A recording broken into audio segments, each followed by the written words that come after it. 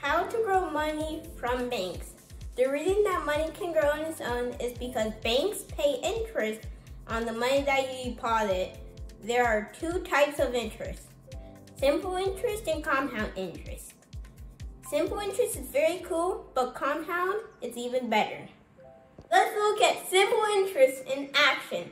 Let's say you deposit $1,000 into the bank and the bank wants to pay 5% interest per year.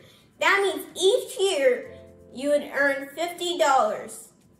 Here's how your money would grow over a 5-year time period. After year 1, $1,050. After year 2, $1,100. After year 3, $1,150.